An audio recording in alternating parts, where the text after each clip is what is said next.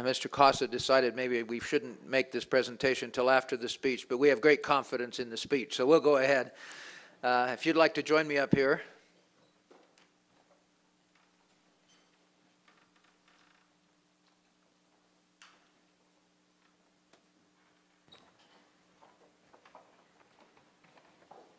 We have a tradition at the Wheatley Institution for our distinguished lecturers in international affairs to present them with this Navajo sand painting that's been specially made for this purpose. Now, you can probably just stick this in your carry-on and get back to Hawaii. We will ship it for you. We're good at that. Terrific. Now, we also have, which we'll include with it, the artist's own explanation of what the meaning of the painting is. This was done by a local artist here in Provo, and we wanted you to have this as a memento of your trip here. Okay, thank you very much. Thank you. We'll keep it for you.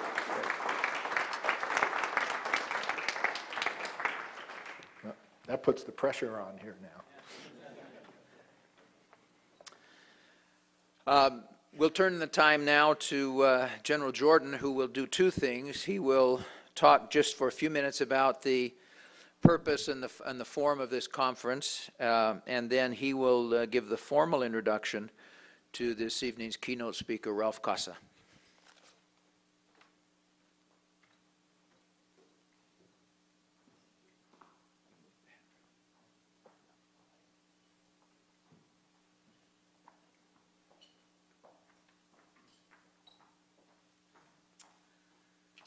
I'm delighted to have this opportunity to speak to you at the onset of WIAC 1, WIAC being the Wheatley International Affairs Conference, the first one of which we anticipate there will be many more in the future.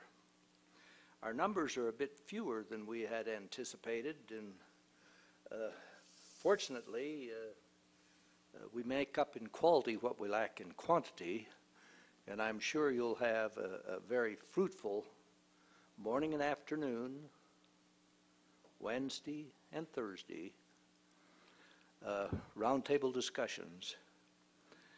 And Thursday, you're also going to be having a trip up into the mountains for a karaoke party. Friday morning, we'll have another final session in which each roundtable will present the findings of their analysis of the particular country that they've been discussing and what American policy should be toward that country. And so we expect some innovative ideas that can be forwarded directly to the National Security Council. In any case, this is our first venture, and we're pleased to have the group of roundtable participants that we have. You know, the idea is that through an interchange, a focused interchange on each of the key countries in Asia, that we can develop an overall view, a comprehensive view of what American policy in Asia should be. And we're especially pleased tonight to have Ralph Cossa talk to us about an American perspective on the rise of Asia. As you know, the theme of the conference is the rise of Asia. He's had an extraordinary career, which has been summarized in that little flyer that you have with the materials we gave you. As you will see, he has an extraordinary range of things that he brings to us in the way of expertise. He's Deputy Director of the National Defense University's Strategic Studies Center. He's a Fellow on National Security Affairs at the Hoover Institution, a board member of the Korean-U.S. Security Relations Group, a board member of the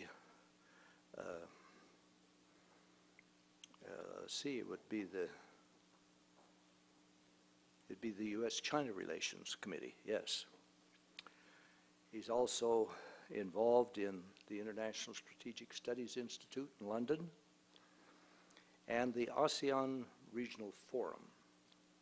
I'll say a little bit more about the ASEAN Regional Forum, or ARF as we call it, because it is a most promising organization which Ralph is playing a very prominent role in.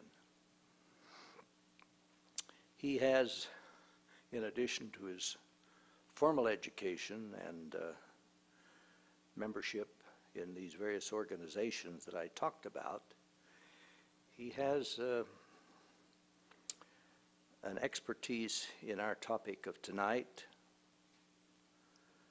30 years, as a matter of fact, of wrestling these problems, and he explicates his views periodically in the publications of the Center for Strategic and International Studies and the Pacific Forum, but also he writes a regular column for the Japan Times and the Korea Times.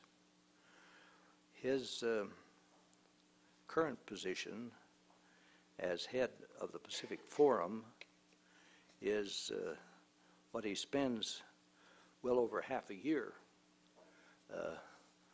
serving.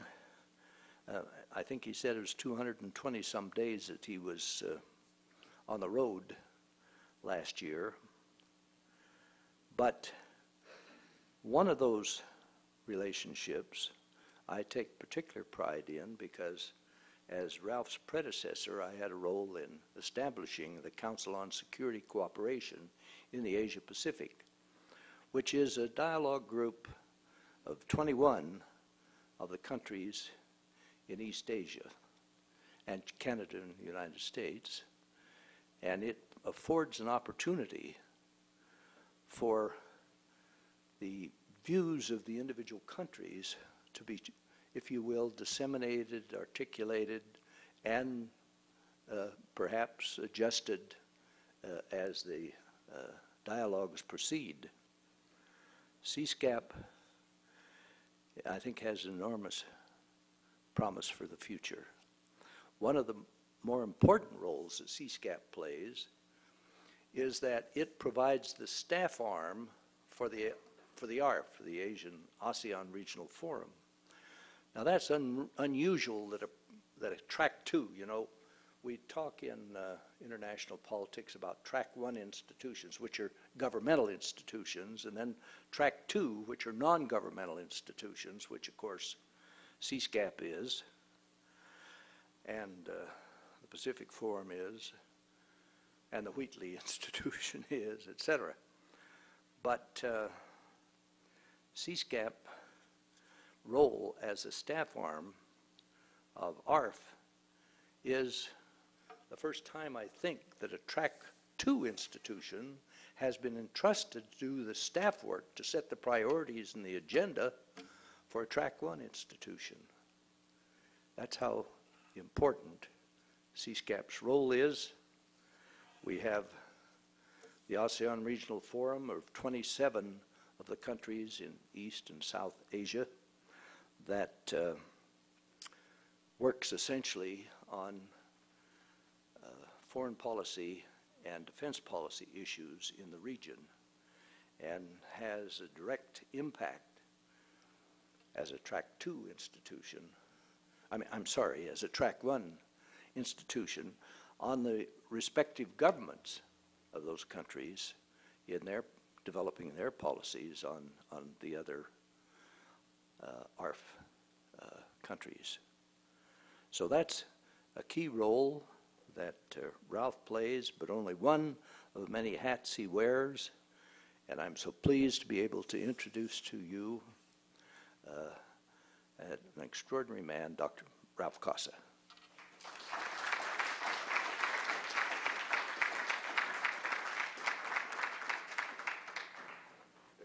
Thank you, Joe. Thank you, Joe. Aloha, everyone, as we say in Hawaii. It's a great pleasure and honor for me to be able to talk with you this evening. I'm really the warm-up act for tomorrow's real keynote address, which is President Ramos, who's one of my personal heroes, and I'm just so delighted to be able to share a platform with him. I want to sort of give you a broad overview of just my own personal perspective. I'll tell you, I'm used to talking to other old people, so it was a little intimidating actually talking to a younger audience. So I was racking my brain. I was trying to remember what I learned in college, or what professors in college told me, and the best I could come up with was a philosophy professor that I had when I was an undergraduate, who, to try to get us to be serious and think profound thoughts, would say, a man becomes what he thinks about most. And I thought about that, and I said, if that was true, if a man really became what he thought about most, by the time I was 20, I would have been a girl. So, so I figured that really wasn't probably the advice I needed to give you. And instead, what I thought I would do is, you're going to hear in the next couple of days a lot of facts. And the facts about Asia are important. It's a third of the world's economy. It's a third of U.S. trade. The second and third largest economies in the world, China and Japan, or Japan and China, depending on whose numbers you believe, are in Asia. It's vitally important to the United States, and you probably have already done some homework, and you've done some work on that, and you'll hear a lot more about it. So what I thought I would try to do tonight, and to also leave some time for Q&A, is to talk instead about some trends. I think 5 major trends that I see coming in Asia right now from a U.S. perspective, and then we'll get the Asian perspective tomorrow night, and President Ramos can correct all of my mistakes and tell us what's really going on. But I wanted to sort of focus on what I think the Obama administration has been trying to do correctly in Asia. I would also point out that our think tank is a nonpartisan group. We actually noted during the campaign that when it came to Asia policy, it seemed like candidate Obama was running on President Bush's Asia policy, while candidate McCain was running against it. And I think that's because we had a pretty good foundation of U.S. policy in Asia. Because of that, when the new administration came in, they didn't have to dig themselves out of the hole that previous administrations had dug themselves in Asia. We didn't have the strategic competitor China, or the butchers of Beijing China. We had a good relationship with China already beginning. We already had a good interaction and enhanced partnership with ASEAN. We had solid alliances. So the Obama administration was able to build on that in Asia. And what I want to talk about is 5 broad trends, and I'll try to do this quickly so that we can leave some time for Q&A. But the first trend is the growing importance of Southeast Asia. When people think Asia, they think China, they think Japan, they think North Korea, if you've been watching the TV and seeing the pomp and circumstance going on there. But really, there's half a billion people in Southeast Asia that are of growing importance, the 4th largest trading partner of the United States, and an area that has really been booming, and that the U.S. is paying more and more attention to. We have an advantage in that many Southeast Asians see President Obama as a, quote, native son, because he had spent some time in his youth in Indonesia. So there was sort of already, I think, an opening. But as I mentioned, there was also a very solid foundation of U.S. interaction with ASEAN. ASEAN is the 10 Southeast Asian countries, the Association of Southeast Asian Nations, that are linked together for political and economic reasons. And we've seen just last week in New York, President Obama meeting with the heads of government of the 10 countries. Actually, there were 8 out of 10 heads of government there. The 9th, Burma, by mutual agreement, the head does not come so that it doesn't turn into a contest between the U.S. and the Burmese.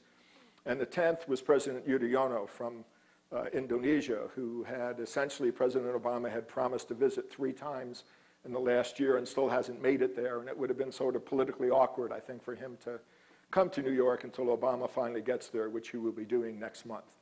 But again, a very important message, an important meeting.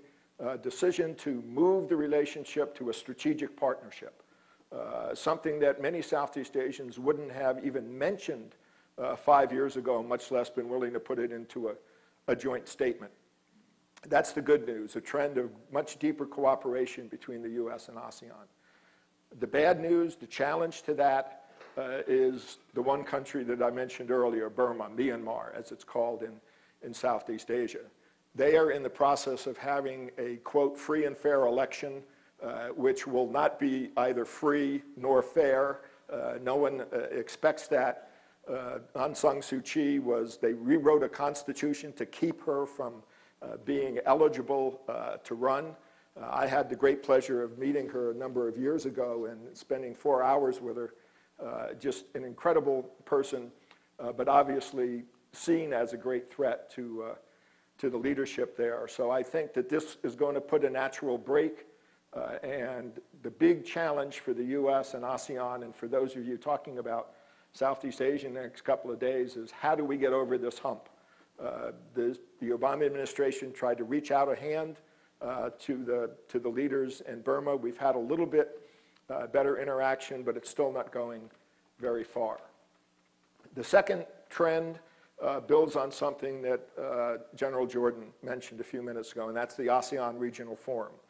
The ARF has been what many people have called a, quote, talk shop. 27 countries, as diverse as Bangladesh on the one side and Japan on the other, driven by ASEAN. ASEAN in the, quote, driver's seat. We sometimes wonder how 10 people can steer in the same direction, particularly when sometimes you have 3 on the accelerator and 7 on the brakes.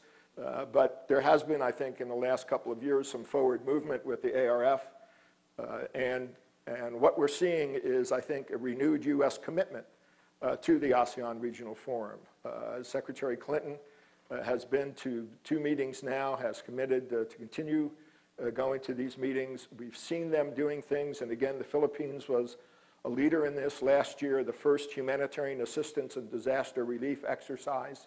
This wasn't just people talking, this was people sending ships and planes to practice together on how to help people in time of need. A great step forward in this region. That's, again, the good news, the positive trend. We're moving forward with the ARF. The problem is that there is a commitment within the ARF, first of all, for ASEAN to drive, and sometimes there's good drivers and sometimes there's not so good drivers. And then secondly, the ARF is a consensus organization, which will go at a speed comfortable to all. Now, there's 2 ways you can interpret that phrase. Comfortable to all should mean that it goes a little too slow for some and a little too fast for others. What it has turned out in reality is it goes so slow that even the slowest feels comfortable.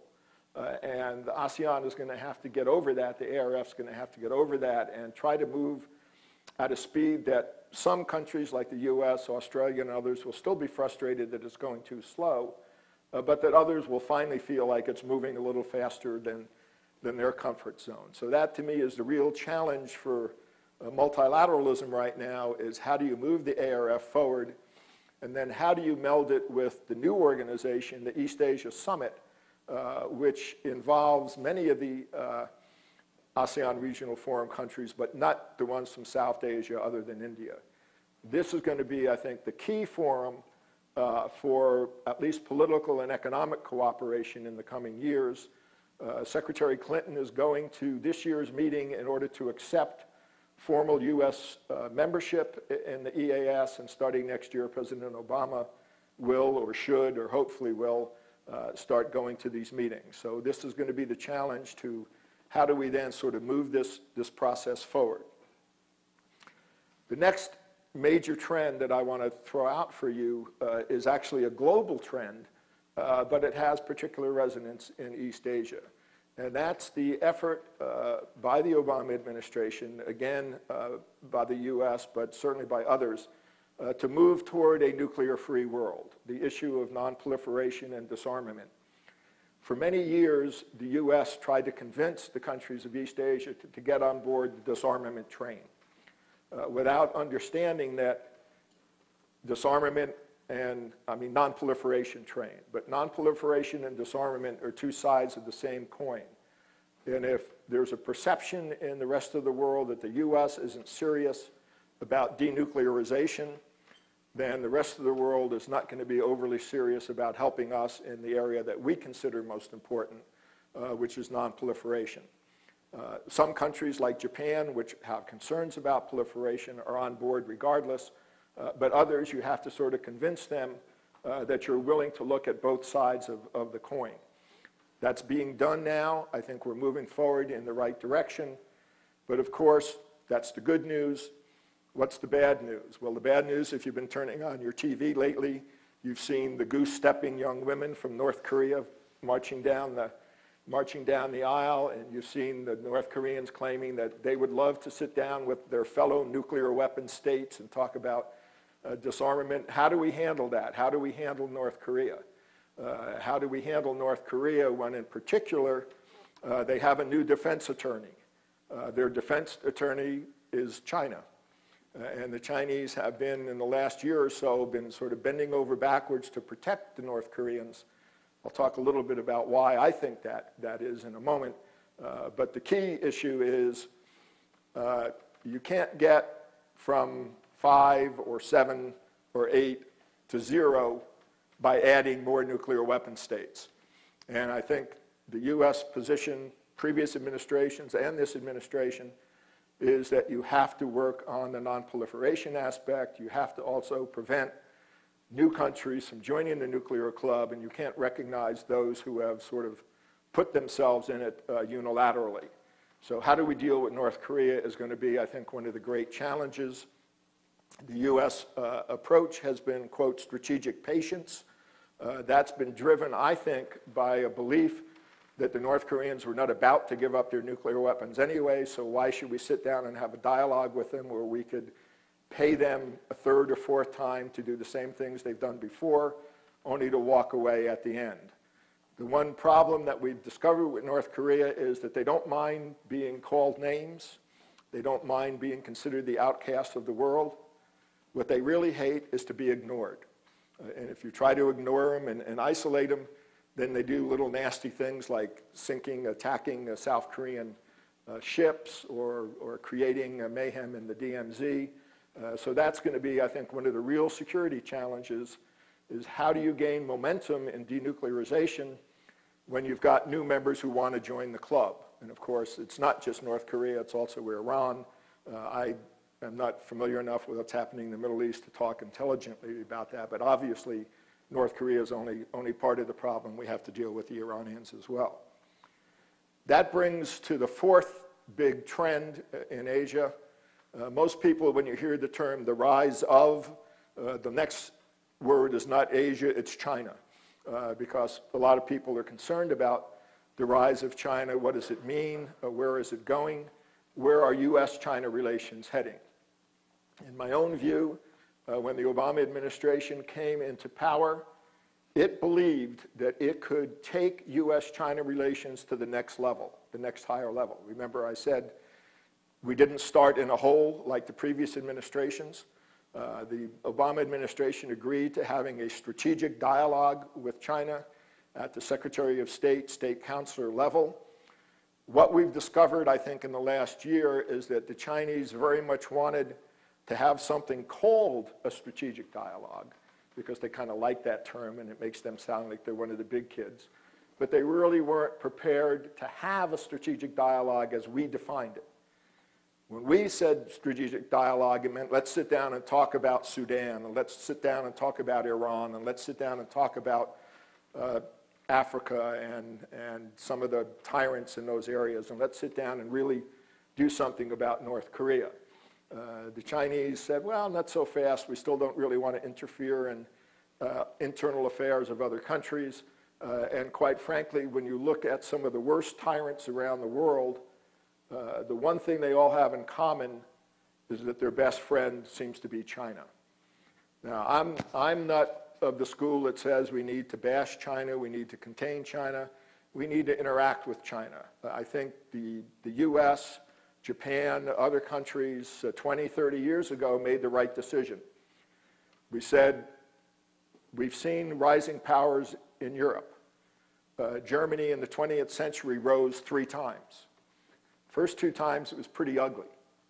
Third time it worked out pretty well. What was the difference? The third time they brought Germany in, they helped Germany to rise, but it was an integrated Germany. Now we also had the Soviet Union as the outside threat. That certainly helped, but the philosophy was you want to create an interactive, interdependent society, and that was the decision that the US and Japan and others made, ASEAN made regarding China. Let's give them a vested interest in this. Let's bring them inside the tent. Let's work with the Chinese and help China rise. The reality is China wouldn't have the 2nd or 3rd largest economy in the world today if it hadn't been for US and Japanese direct foreign investment and assistance, developmental aid. And the reason that we did that was not because we suddenly had a guilty complex or just loved the Chinese. It was because we wanted to create an interdependent world where when China rose, it would have a vested interest in the system as we see it.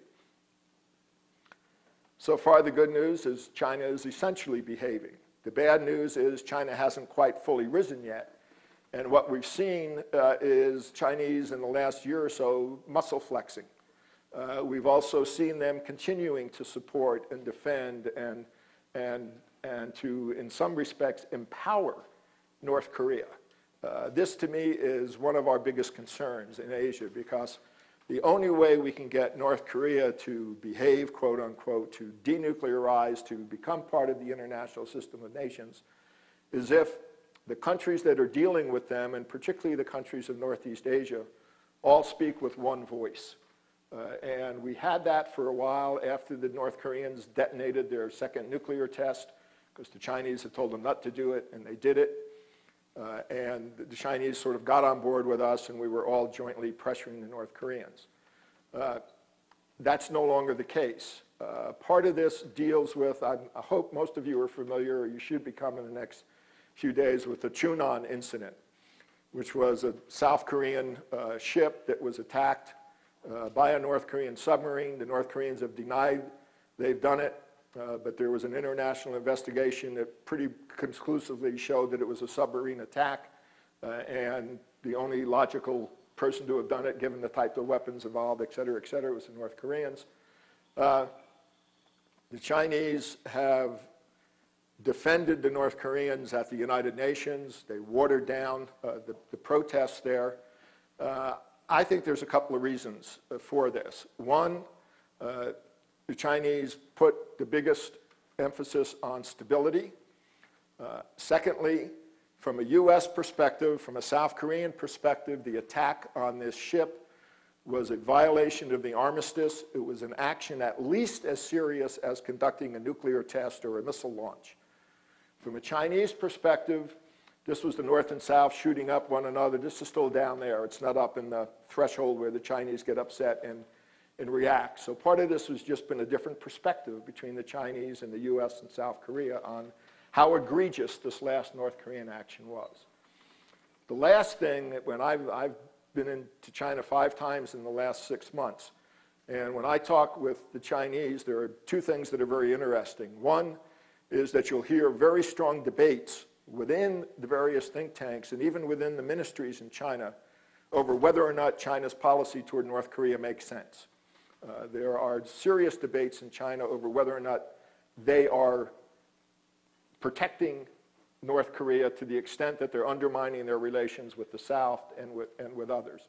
So there's at least thinking in China that has to change. But the more important view that seems to come across is that North Korea will not change until Kim Jong-il dies, but the odds are he's going to die pretty soon.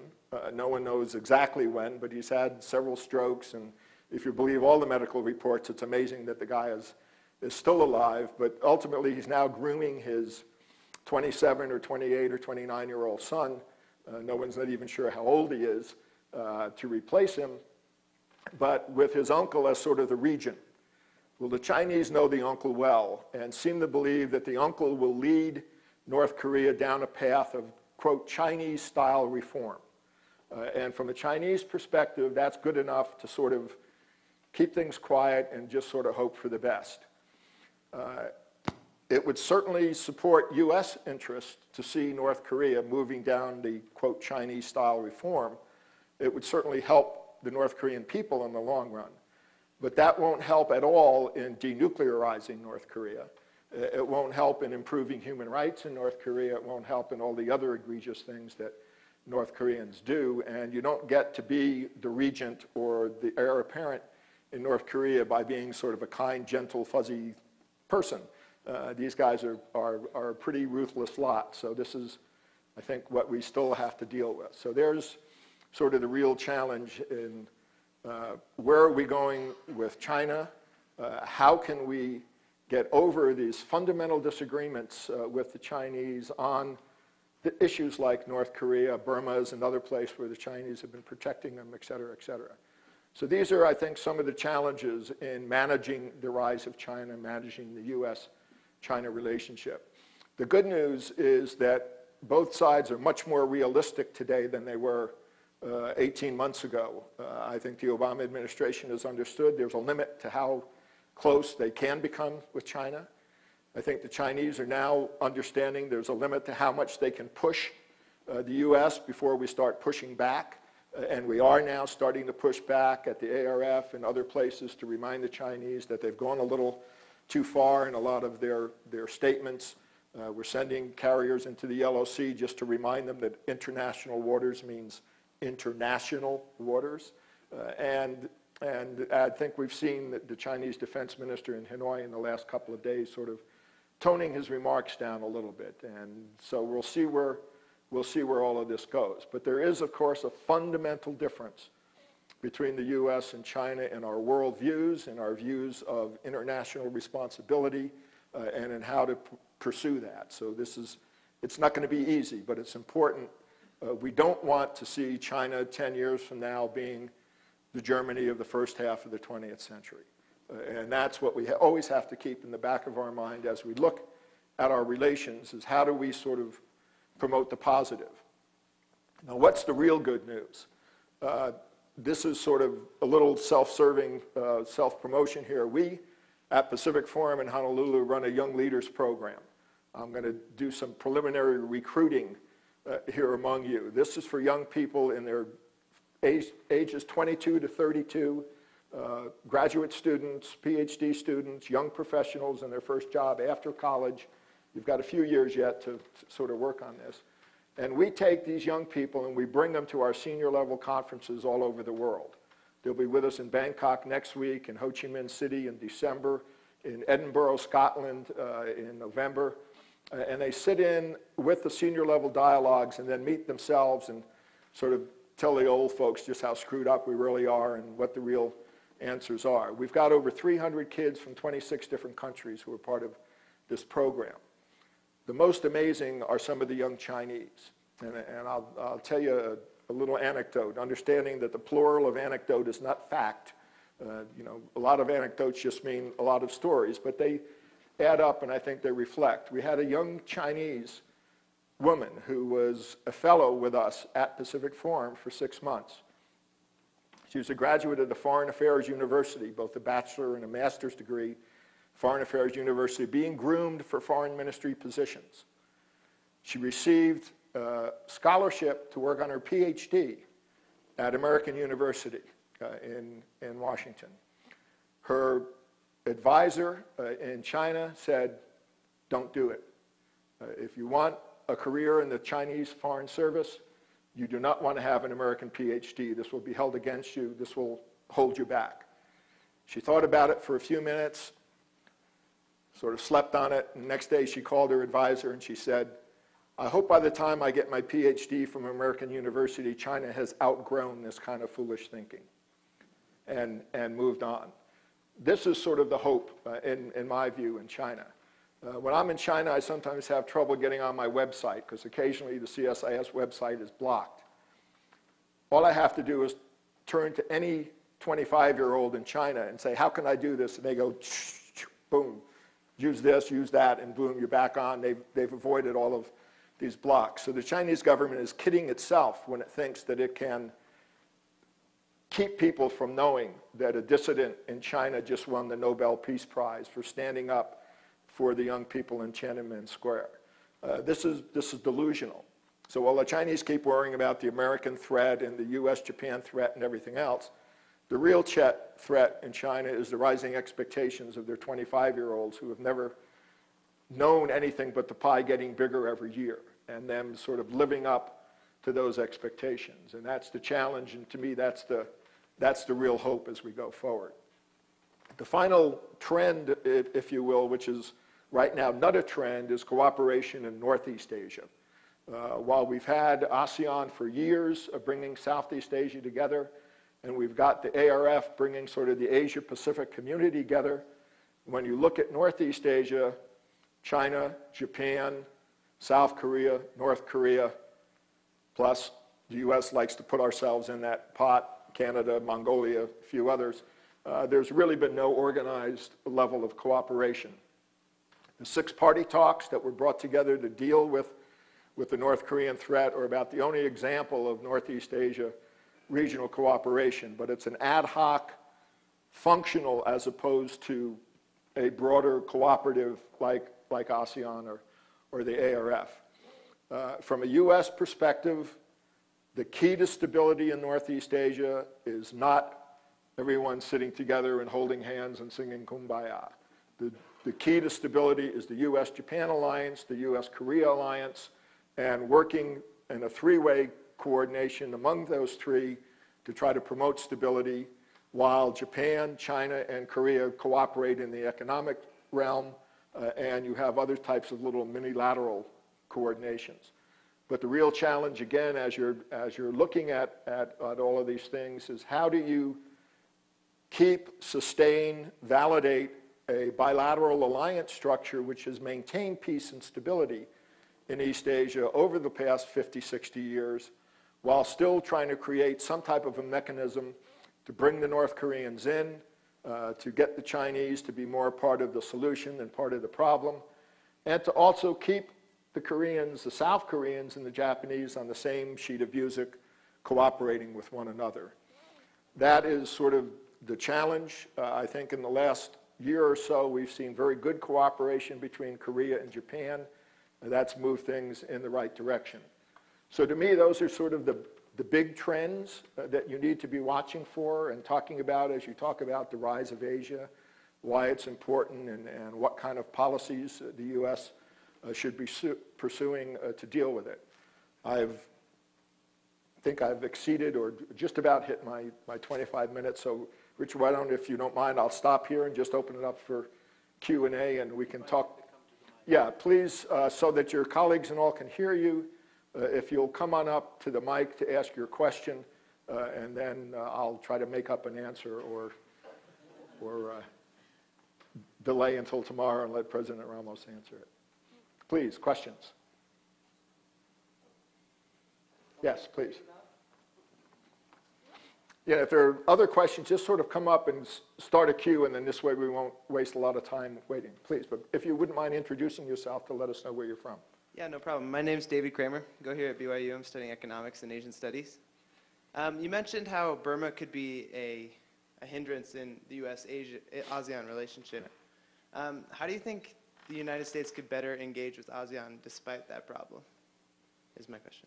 Okay. Well, I think there are a number of ways, some that we're already doing. The fact that, and this again, to underscore the bipartisan nature, President Bush several years ago tried to have the first U.S.-ASEAN summit.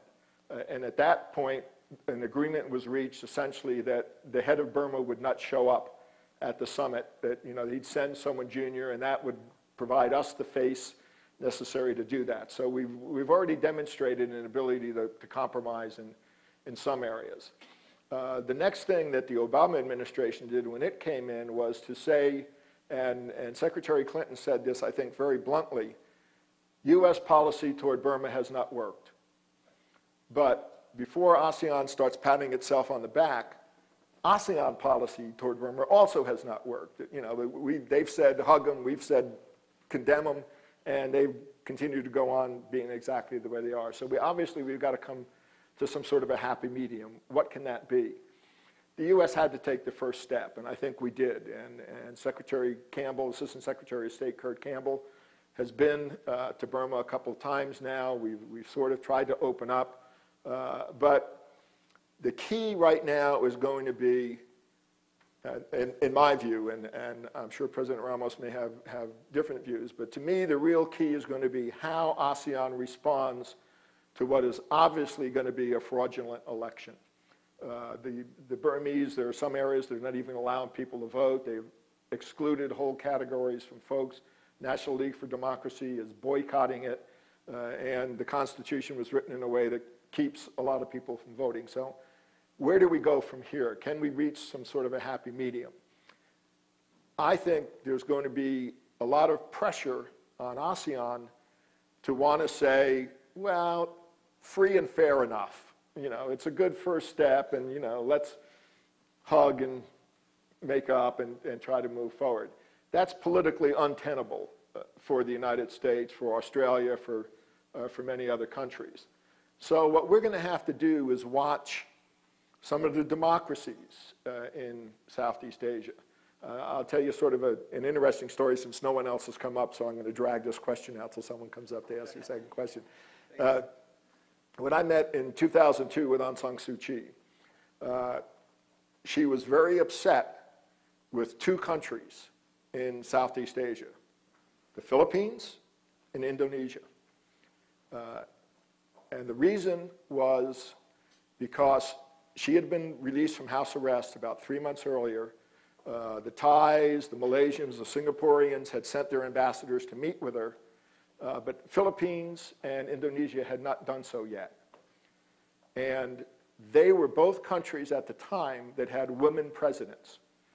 And she was very mad. She said, please send a message to those two women, letting them know how mad I am, which I did, you know, I mean, through third parties, using Joe Almonte in the Philippines. And lo and behold, they then, you know, went and did that.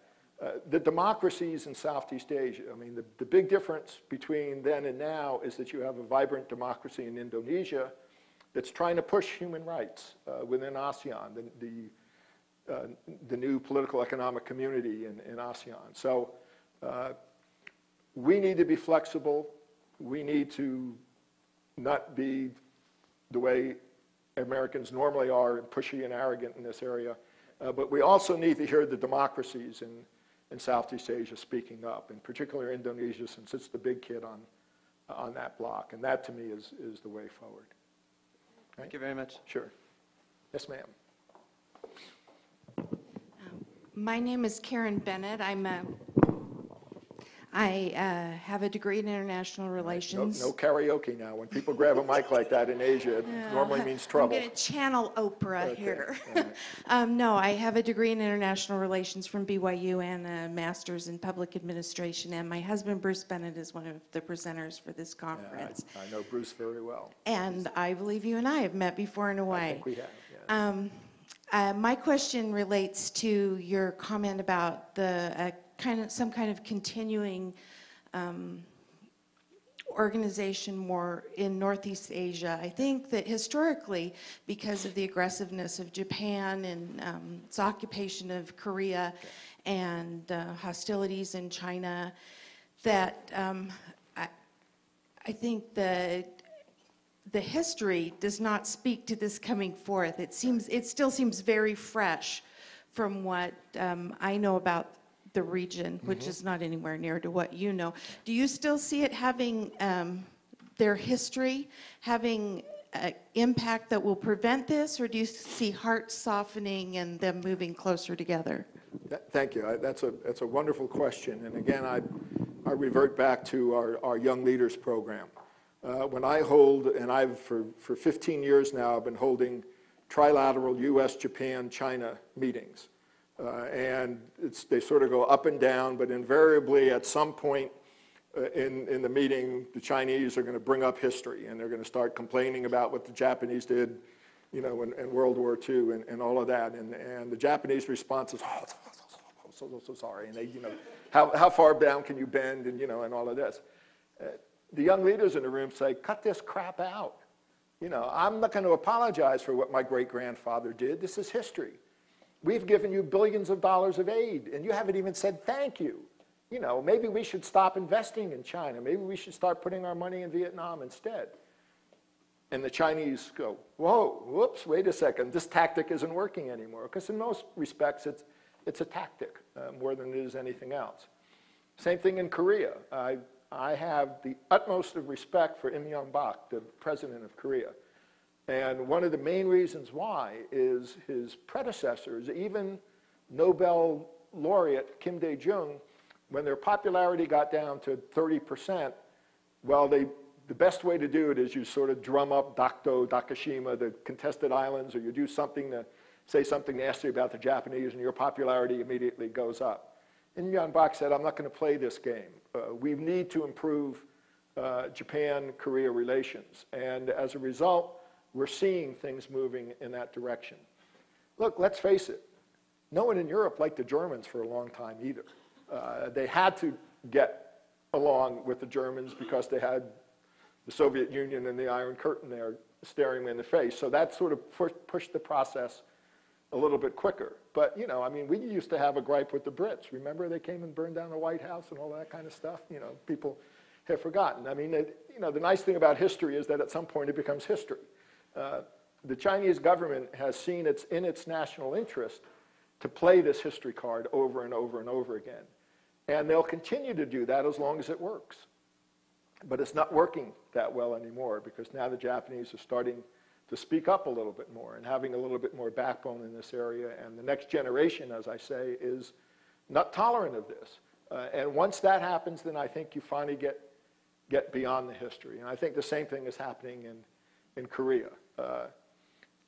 Are they going to, you know, be loving one another, you know, like, you know, Americans and Canadians or something? No, but, you know, but I think things are moving in the right direction, and I would say that it's becoming less and less of a problem. What it requires at the end of the day is inspired leadership, strong leadership, leaders who understand the importance of the good relations and push that forward. And we've had that in Korea. I give Mr. Khan credit in Japan, trying to move that in the right direction. The previous 3 or 4 Japanese prime ministers have all been very solid in trying to move things in that direction. So I'm optimistic despite history. Thank you. Sure. Next question.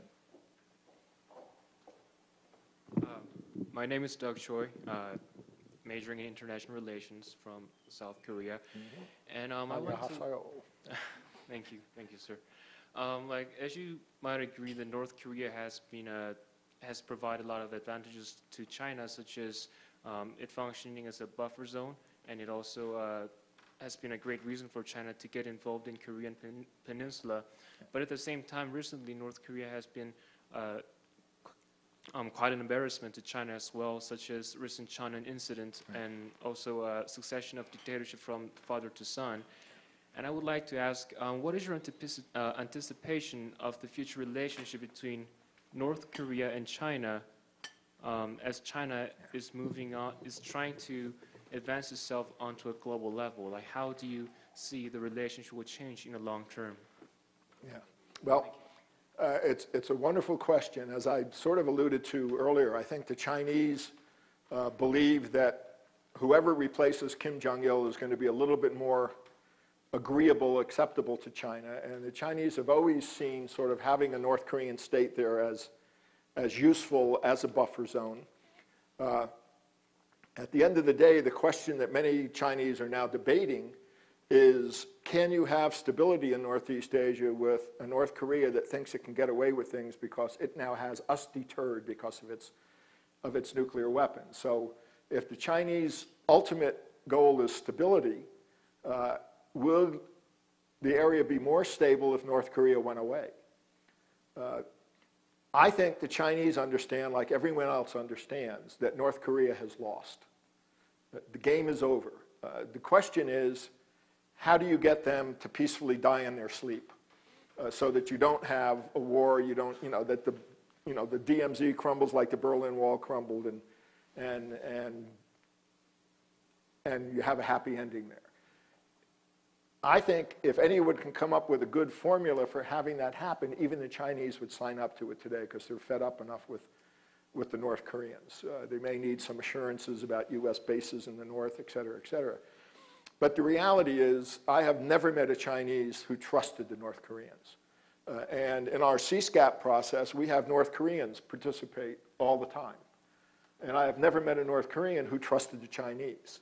This is the ultimate marriage of convenience where both are sleeping with one eye open.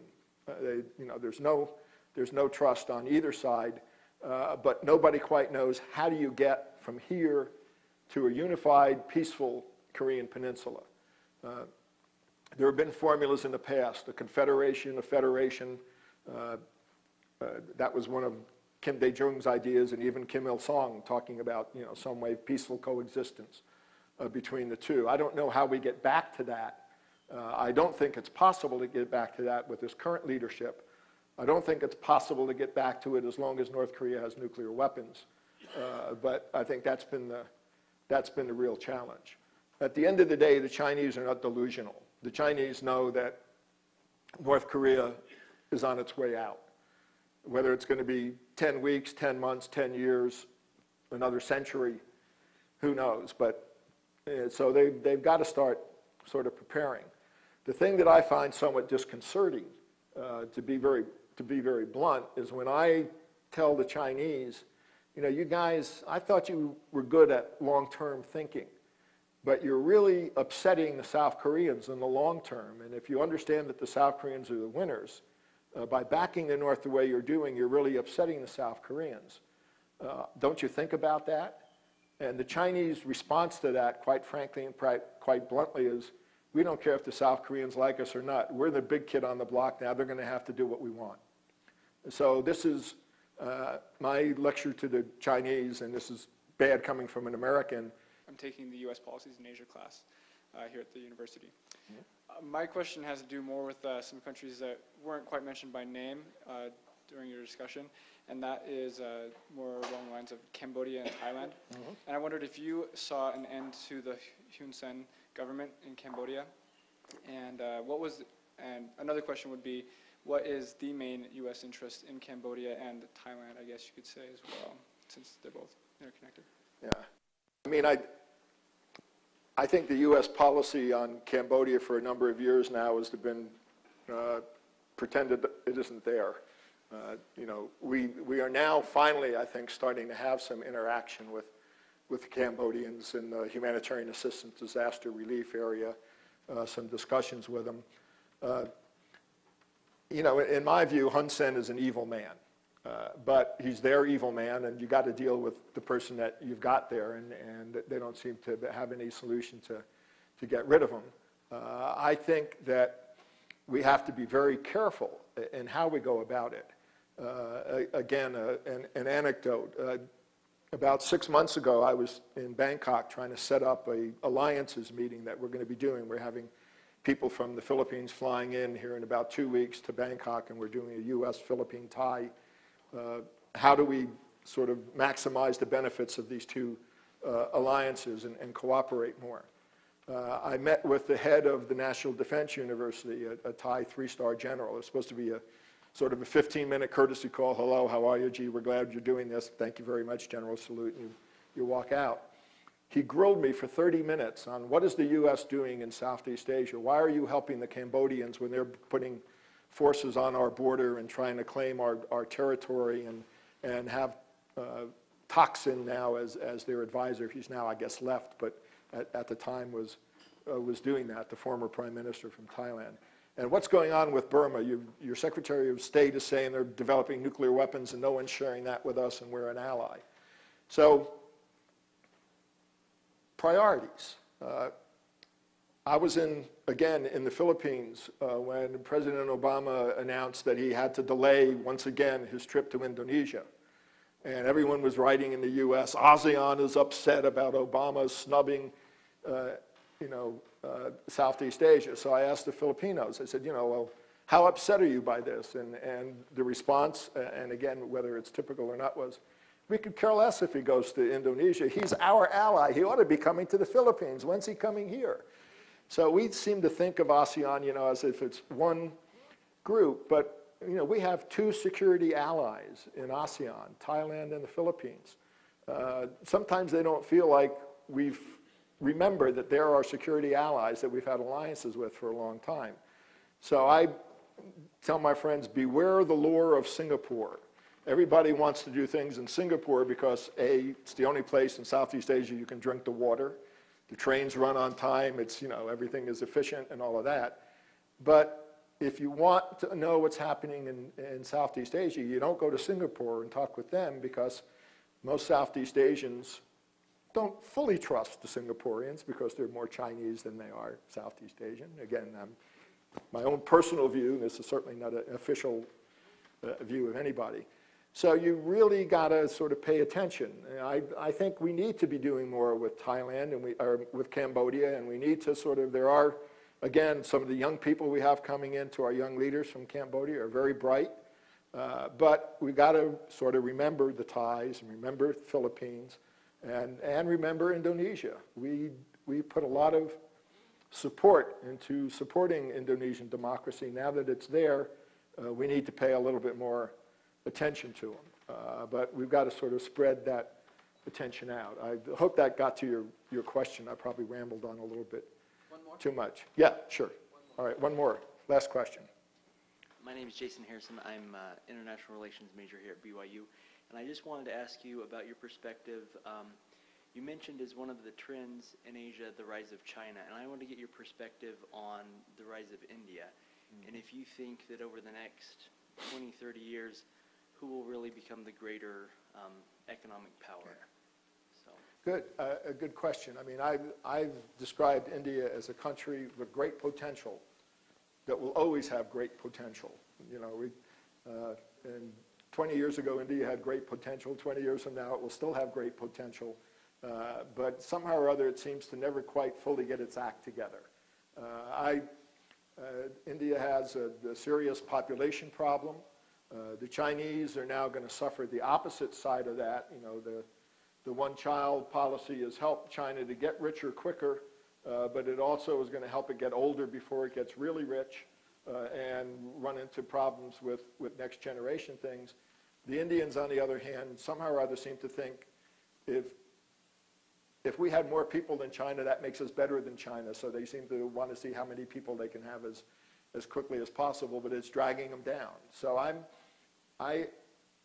think that the Chinese, I don't foresee, I'm not part of the group that says China's going to surpass the United States in the next 10 years or 20 years or something, because you can have 10% growth when you have $1 trillion economy, but if you had a $10 trillion economy and you try to have 10% growth, you would disintegrate, or you'd be trying to slow it down. So all of these straight line arrows and all of that, the world doesn't work that way, and I don't buy that at all. I'm also a political scientist, not an economist, so I automatically dismiss things I don't understand, and economics is one of them. But I just don't see how that kind of a trend can continue. I think that 10 years from now, everyone is going to be saying, oh, wow, but the country they're going to be looking at is going to be Vietnam, not China, not India. And the reason why, again, this is my own political theory, is that Vietnam needs about 3 more dinosaurs to die.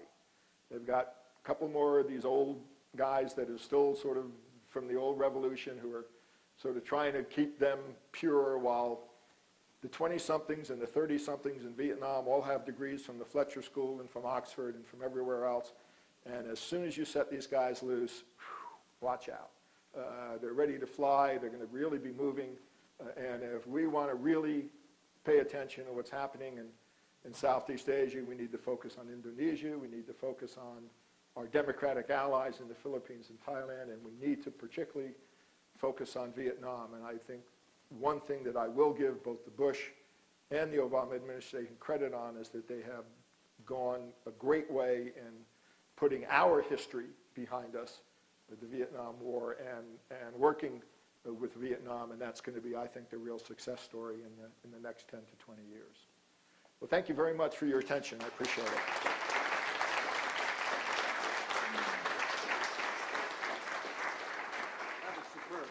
Thank you, Joe.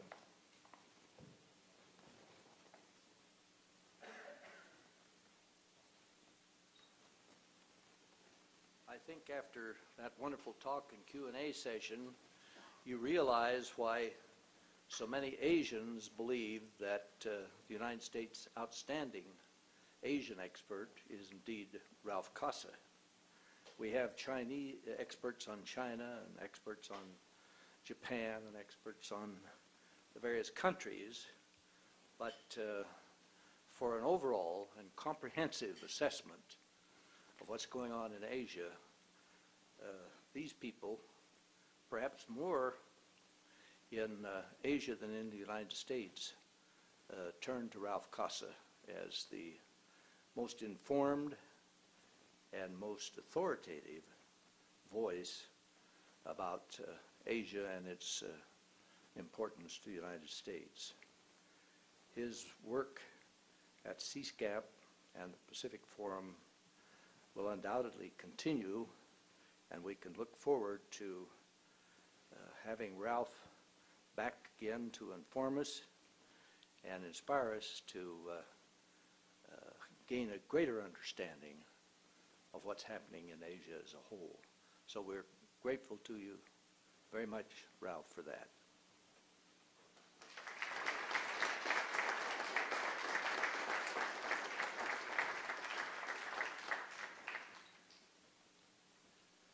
I just want to thank Ralph again for that wonderful presentation. Thank all of you for coming. You have an interesting couple of days ahead of you, and we'll bid you a farewell then, and we'll be back here tomorrow evening. You'll know, you have your instructions, your maps. If any of you have any questions, please talk to Emily. Would you stand up, or Anna Laura, or Scott? And they can answer any of your questions. Make sure you get where you need to be tomorrow morning. Thank you very much.